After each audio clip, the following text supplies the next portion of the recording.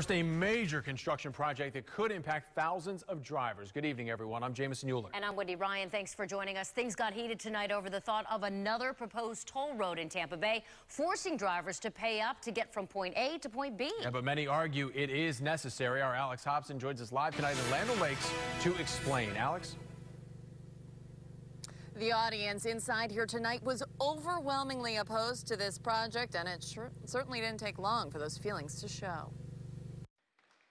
It started off civil. Hundreds of Pasco County residents filled the bleachers at Sun Lake High for a town hall meeting about the elevated toll road proposed for the State Road 5456 corridor. But about an hour in, I would like you to have that opportunity to see what it looks like. A wave of unrest passed through the crowd.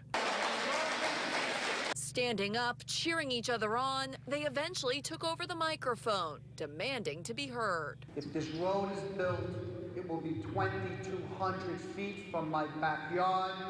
I don't want it. Hoping to generate money out of our area for yourselves, and that is not acceptable. The anger in the audience all stems from this, a proposal to build an elevated toll road that would eventually stretch from US 19 to US 301. Supporters say it would help ease the mounting traffic problems facing the area.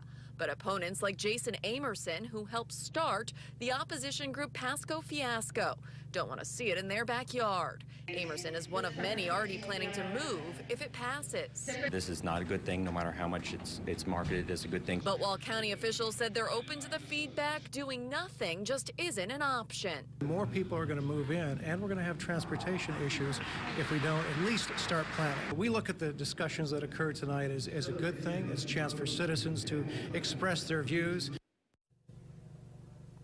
And I'm told there will be more options to do so. Several transportation meetings are already in the works. We've gone ahead and posted those details on our website, abcactionnews.com.